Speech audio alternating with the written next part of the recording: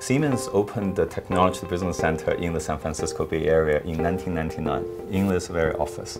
The word is our lab represents the mission of Siemens Technology Business Center to really start this wave of moving beyond the lab, which is within the four walls, hiring best people and really drive innovation, which is a very viable approach through partnership with startups, other innovative organizations to really drive the future innovation faster and better and quicker.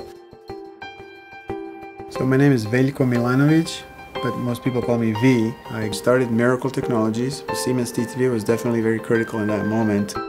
They're willing to look ahead and say, okay, let's help you finish it. We want to be first. Perhaps we can have an exclusive relationship for that particular market. What TTB does for Siemens is turning the hundreds of thousands of startups as our external labs to co-innovate for the future.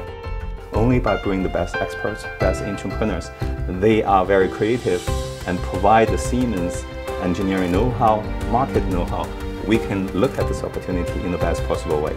It's an exploration, a joint exploration, and without such a culture of exploration, we could not exist. A small company with some ideas. Of course it's budget, but it's really this concept that somebody cares, somebody really wants this thing, and it really gives you that boost. You haven't been wasting time, you're doing something that actually is interesting.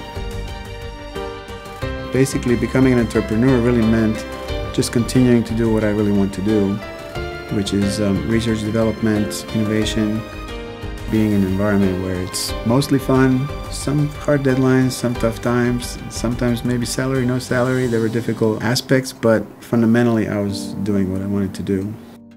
It's very good to have a technology like this available.